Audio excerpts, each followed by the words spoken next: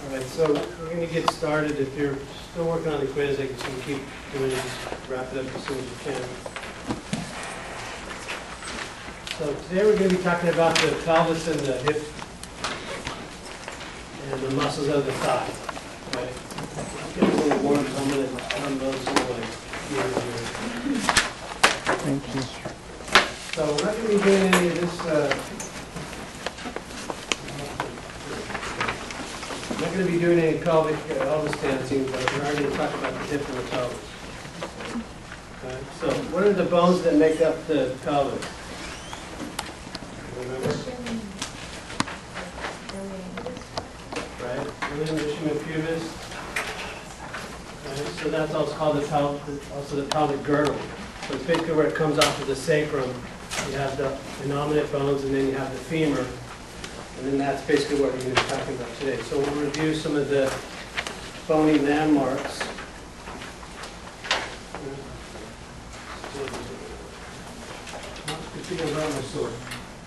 So, this is here?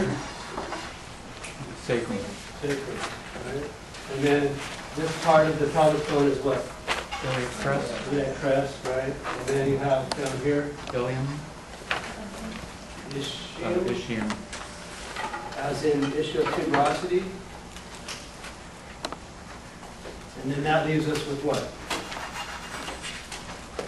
What's this called here? And then what's this called right here? Doing synthesis, so this would be what one? Pubis. How do you know this stuff? I used to take those out of people. So basically these two large, either halves of the pelvis are either called the innominate bones or the os coxa. And there's the junction between the sacrum or the axial skeleton and the femur or the leg. Or the thigh, I guess we should say. And then the ilium is a larger flaring bone that's up on the top here. This forms the iliac crest up top. So that when you put your hands on your hips, so to say, you're really putting them on the iliac crest. Okay? And then on the interior surface, it's going to articulate with the sacrum. Okay? So this is the sacroiliac joint. It's this L-shaped articular circle. And then the marking on here is going to be the iliac crest all across here. And then this is the anterior side, because this is where the pubic is. So what's this called right here? Anybody remember? The anterior superior iliac spine. And then ASIS. And then you're going to have what's going to have right underneath that. If this is anterior superior, then this is going to be what? Anterior inferior, right? And so then this would be what? Posterior superior, PSIS, and then the PIIS. Okay.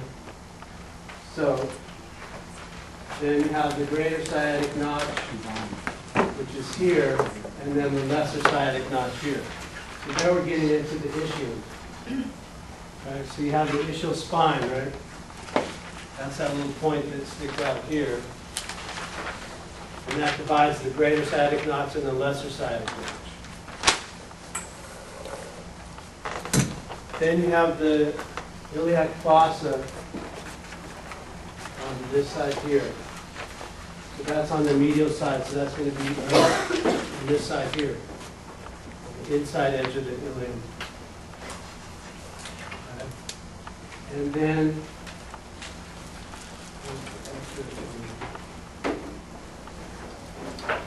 the pelvic brim is what comes around here. That's coming around towards the front.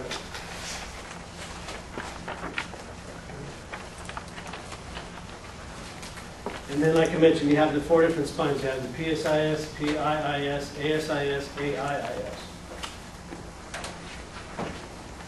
Does everybody understand those? Right? So then we're moving down into the ischium. And then that's the most prominent thing on that's going to be the ischial tuberosity, right? Those are what you call your sit bones. Okay? So when you're sitting down, you're sitting on your ischial tuberosity. It has a little music.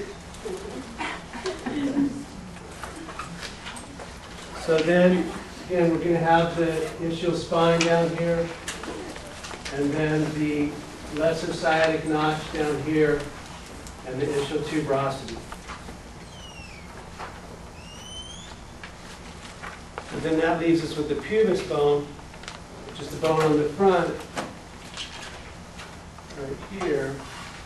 So you have the pubic tubercle on the crest, the pubic arch along the front here. The pubic symphysis is the actual place where there's a disc, a fibrocartilage disc.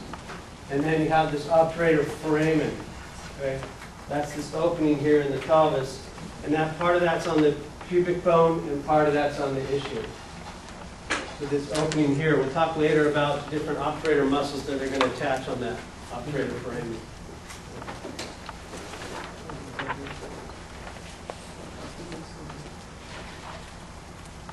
So now we'll talk a little bit about the difference between the male and the female pelvis.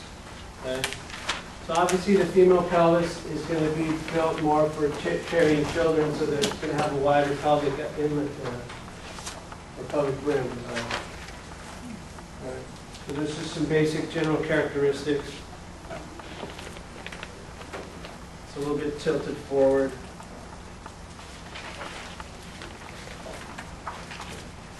And then the male pelvis is going to be built a little bit heavier and stronger to support the heavier torso.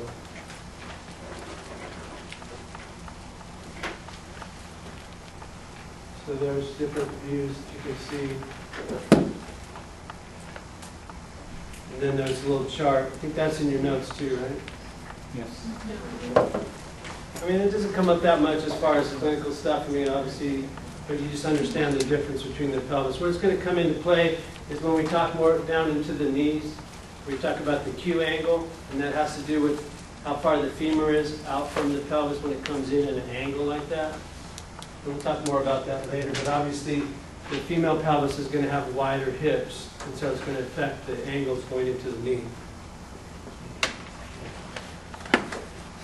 So here's just more differences. You can see obviously that there's a wider opening in the female pelvis versus in the male pelvis, which makes sense.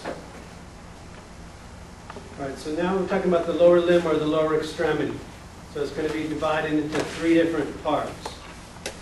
Okay, so before you study anatomy, you just said leg. Okay, we just called this the leg. Okay, but now we're going to be more specific so that we all speak the same language, so we know what we're talking about. When we talk about this, what are we going to use? What word are we going to use for here? Thigh. Thigh, and then what's this? Leg. Leg, and then foot. So you have the thigh, the leg, and the foot. And that's going to carry the weight of the body. So now we get into the femur. All right, so it has some similarities to when we were talking about the humerus. So what's this going to be up here? The head. The head of the femur. And then what's under the head? The neck. The neck. And then here you're going to have these 2, on the shoulder, on the humerus we had 2 tuberosities. But now we're moving things up a scale, so now they're called trochanters. Okay, so they're a little bit bigger, so they're called trochanters. And then you have greater trochanter and lesser trochanter. In this case, they're kind of more on opposite sides of the femur. On the shoulder, the 2 tuberosities were kind of close to each other. Here you've got the greater tuberosity on the lateral side of the femur, and then the lesser tuberosity is more on the inside. Trochanter. Okay? So as you can imagine, the greater tuberosity is going to be a lot of things that are going to attach on there that are going to abduct the hip. Okay? So then you're going to have an intertrochanteric line, which is going to just go right between the 2 trochanters. Okay? And then you have the fovea capitis, which is this little hole at the very end, tip of the head of the femur. And there's going to be some structures that are going to go through there, like a ligament and blood vessels.